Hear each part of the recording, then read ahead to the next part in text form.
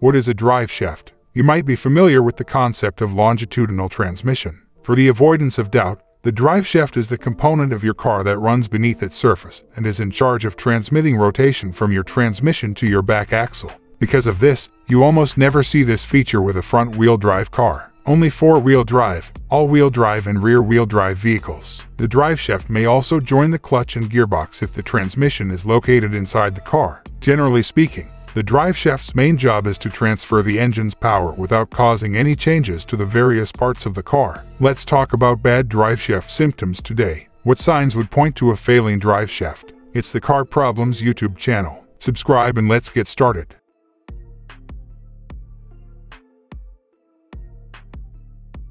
A car vibration. Any unusual vibration or movement while traveling long distances at a high speed is a warning sign. This might be a sign that the transmission shaft's bearings are so worn out that they allow the shaft to deviate from its axis with a wider range of motion than usual. Although the drive shaft rotates 3 to 4 times faster than the wheels do, the sensation of an unbalanced wheel will occur much more frequently. When you experience this symptom, you should be alert because it might be a precursor to driveshaft or transmission failure. In this case, you need to get in touch with a mechanic right away so they can figure out which part of the driveshaft is broken and replace it to prevent further damage to the car. Abnormal noises. Another sign that there is a problem with the driveshaft is unusual noises. The driveshaft's ability to rotate properly may be hampered by worn-out or failing driveshaft U-joints, bushings, or bearings that support the driveshaft. As a result, the vehicle may make odd rattling, clunking, scraping, or even squeaky noises from below. A squeaking sound at low speeds can also be caused by an unlubricated U-joint. Particularly clicking or knocking noises may indicate a bad CV joint. These and other noises indicate that the car needs to be serviced as soon as possible. Switching gear. Bad sound. The shaft's bearings must be able to move freely in order to change gear in reverse, but they cannot do so because doing so causes them to stop. It's possible that this indicates the wear threshold mentioned in the previous part. Not only for lubrication, but also to prevent further damage, visit a mechanic. Turning problems. Another telltale sign of a bad driveshaft is difficulty turning the car. Wheels that can't turn properly due to a broken driveshaft can cause you problems when attempting to make turns. Your overall ability to control the car is limited by this problem. For safe driving and continued use of the vehicle, you must address any issues that prevent you from operating the car properly as soon as possible.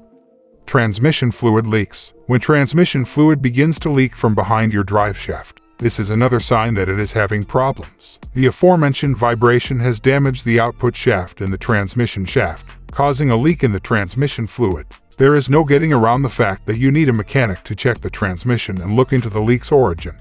Shuddering during acceleration. When accelerating from low speed or from a stop, experiencing a noticeable shudder can also indicate that a driveshaft component is failing. The driveshaft's faulty center bearing or a loose U-joint could be to blame for the sluggish acceleration. The worn-out U-joint may cause the car to tremble and make noises as well. Such problems should be examined as soon as possible by a qualified mechanic.